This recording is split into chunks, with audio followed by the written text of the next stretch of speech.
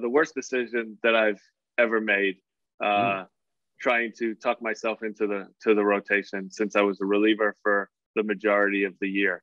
We had a couple of injuries in the starting rotation coming down the stretch. I was in the bullpen. I was throwing great. And I went to the manager and I was like, hey, I can start. They knew I had starter in my blood from when they traded for me. The transformation of moving from the bullpen to the starting rotation and taking on that type of workload really hurt me. After my third start, I remember this. I was in Oakland. I went out there and my elbow started barking because the workload was too much. I had to go on the IL, came back at the end of the year and wasn't the same guy as I was before the injury. We made the playoffs in 99. I was used sparingly because my elbow was banged up and then ended up having surgery at the end of 1999 after the season ended. The thought was there to help the team. If I could go back and change that decision, I probably would.